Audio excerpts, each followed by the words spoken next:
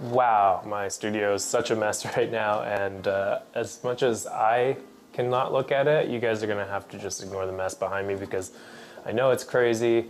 It's been a really hectic week, but we're gonna talk about the Osee T5 today and why I decided to use the Osee T5 as my daily driver for video monitoring on all my cameras. Aside from being able to load 3D LUTs directly into the monitor through this SD port on the side, I found that everything about it, the colors, the brightness, the sharpness, and the focus peaking algorithm have just been by far the best that I've ever used. The only monitor I like more than the T5 is the big brother to it, the T7, which is a high brightness monitor by Osee as well. They both have outstanding battery life, but because this is a peak brightness of about 450 nits, the Osee T5 actually can run on a smaller battery like this MPF style battery here, which is kind of the medium size MPF style battery. I probably get 4 to 5 hours to a single charge.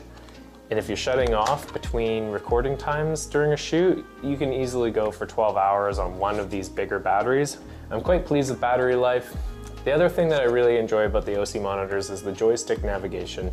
It can be a little bit finicky from time to time because it's just not an interface that we're used to using on pretty much any other device, but it does make it really fast to switch between different cameras that you might use it with. So if I have a Panasonic Vlog LUT on one page and a Zcam LUT on the other page, I can just click between them really fast in different scenes. I'm not going to go deep into the way that we use the scenes on these monitors because Scott Dumas did a really great video on all of that, and I'm just going to leave a link to that in the bio. The short and sweet of this monitor is that for around $200 US, you're getting something that you used to never be able to get at that price point in the professional camera market. This has more accurate colors than almost any other monitor I've ever used.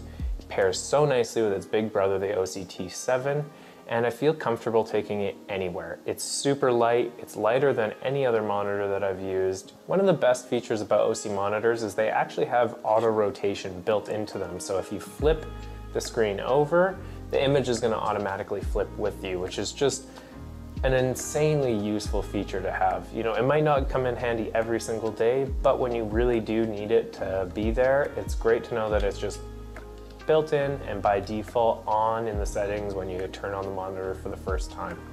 Anyways guys, that's all from me today. I hope that you enjoyed this video and that you see some great value in these Osee monitors. I've fully switched to using them on all my cameras. I've been using the T7 and the T5 for respectively almost a year and 6 months.